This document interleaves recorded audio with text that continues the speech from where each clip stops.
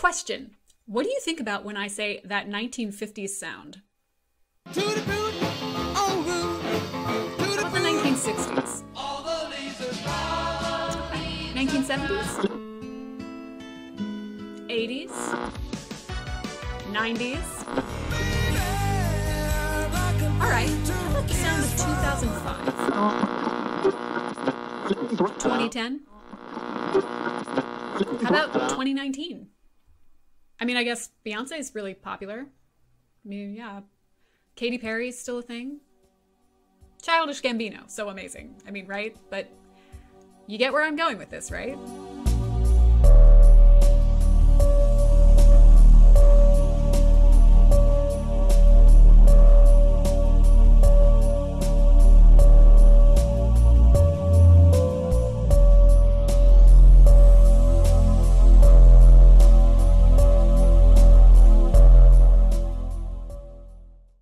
Strap in, team, because this video is largely based on the work and theories of Mark Fisher. And Fisher he was kind of a bummer, to be honest. That's the thing about philosophy, right? Like, these great thinkers are just spilling the beans about the horrors of existence and then like, yep, what you gonna do about it? Nothing. But I have some ideas, so don't yeet yourself into a hole just yet. Let's go back to the music example. Imagine someone traveling a decade into the future from their own era. So the 1950s guy goes to the 1960s, 70s to the 80s, you get it. When traveling into the future, you can imagine how a person from the 1950s might react to the radical changes in music of the 60s. What the hell is this? It just sounds like noise. Is this even music? This example works pretty well within the last 100 years, but then something happened. Or rather, didn't. If you took a person from the 1990s and had them listen to the music of 2005, well, it's just not really that different. A lot of the same bands and performers have been on the pop charts for the last 20 years. There's no reaction, no surprise, no, is this even music? After 1999, the concept of what an era sounded like slowly begins to break down. Now, I'm not the first person to point out that we seem to be recycling cultural trends in music and fashion and art. And for a lot of us, it's been happening for such a big part of our lives that we just assume that that's just the way it is. And to an extent, that's true. Retro trends have always been around, but it's usually regulated to the sidelines and don't overwhelm other cultural innovation. Like the 80s had a big thing for the 50s, but it didn't stop the 80s from being like the 80s. And that is exactly what writer Mark Fisher believed was happening in modern day, that we've lost the ability to imagine new and different futures. The future, he said, has been canceled. There's actually a really interesting video where Fisher breaks down the entire theory, but it's a 45-minute still shot of him talking to a class, and if you have any life at all, it's pretty hard to get through. The slow cancellation of the future is a symptom of what Fisher called capitalist realism. And capitalist realism is, well, that's above my pay grade. Honestly, ask Oliver from Philosophy Tube to do it. It'll be great. It'll be very nuanced and well-researched, and he'll take his shirt off. Everyone wins. But the dumb version is, and I'm really sorry to do this to you, but capitalist realism is the Matrix. Capitalist realism, the dumb version.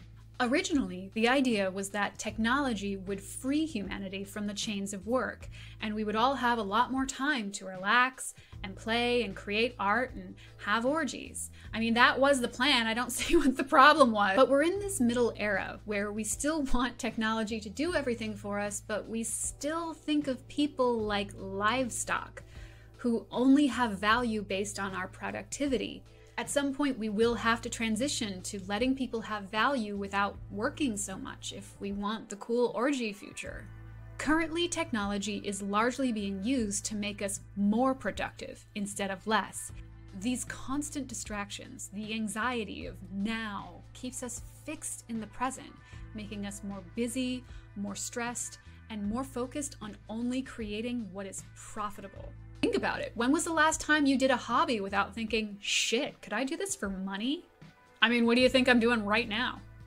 This video is supported on Patreon, live viewers like you. Fisher wasn't trying to say that there aren't innovative people creating the future right now. They're out there, but it's more difficult to pursue creating new things because it's so financially risky. I mean, a lot of video game companies are one flop away from closing their doors at all times. Art school in this economy? And those who are creating are competing for your attention with huge corporations with millions of dollars to promote their products.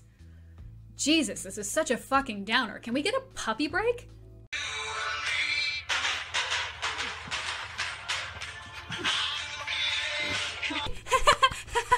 I'm sorry. So, this is all very upsetting. So what can we do about it? Fisher did have a solution that he intended to propose in his book Acid Communism, which unfortunately he never finished. Fisher committed suicide in January of 2017. There is a collection of his blog writing called K-Punk, the collected and unpublished writings of Mark Fisher, that I recommend picking up if you're interested in learning more about it. Fisher's solution involves what he called tormenting capitalism with the real. Essentially, to overcome the slow cancellation of the future, we must first regain control of it. But what does that look like, right? Well, if you're asking me, and if you're here, I assume you are, I say vote for better politicians, you know? People who have a direct plan to disrupt corporate monopolies. People who understand that human beings have value beyond their ability to produce content. And no more of these soggy bottom deregulation asshats. Just, yeah, don't tread on me. Unless you're Amazon, then tread on me all you want, daddy. And I guess eat less meat, tweet radically, support independent artists directly. The future isn't canceled yet. It's lost. We just have to find it.